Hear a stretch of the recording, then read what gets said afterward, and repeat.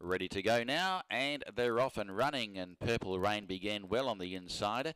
Wunyung the one, Born of Fighters in the red jacket, and the deepest runner is Wunyung Square as the quartet work off the back straight with about 750 metres left to run. Purple Rain takes it up, leads by half a length to Wunyung the one, and a further half length away was Wunyung Square, and Born of Fighter was tucked away on the inside rail.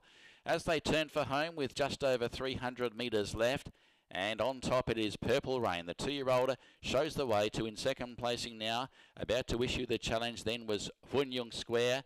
Born a Fighter it is on the outside, and they quickly beat off Wunyung Square and also Wunyung the one as Purple Rain starts to extend the margin now and is really opening up over the final stages over Born a Fighter. Leads that horse by nearly 4.5 lengths and wins by that margin, and eased up near the post. It's Purple Rain from Born a Fighter, and it's a close go for third. Wunyung Square was outside of Wunyung the one.